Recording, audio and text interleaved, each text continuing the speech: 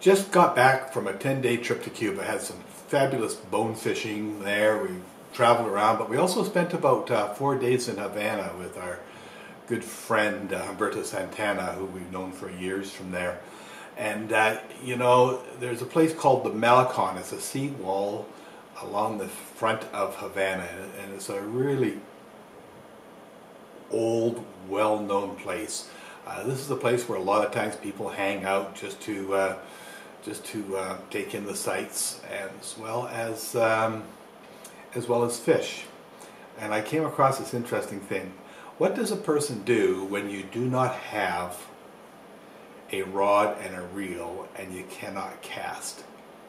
Well, sometimes you have to use a little bit of ingenuity. What you do is you use condoms, and from the condoms you attach a float, and then from the float you attach your bait, and then you throw it into the air, and the wind takes the condoms out and floats in the ocean and moves quite easily in the ocean, so it's like trolling, and consequently you can catch a fish, which is a meal in Havana in Cuba. So came across this, I thought it was really interesting, so check this out.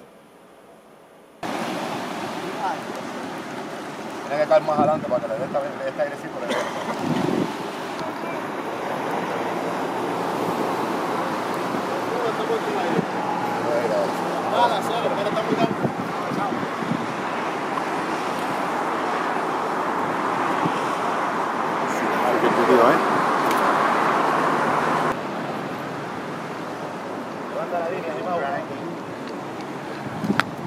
Good luck!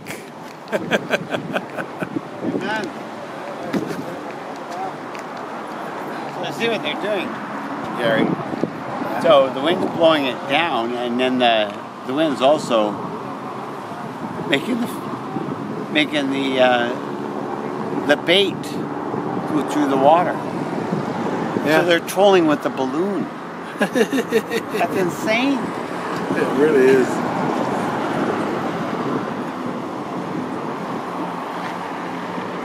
Very good, very good.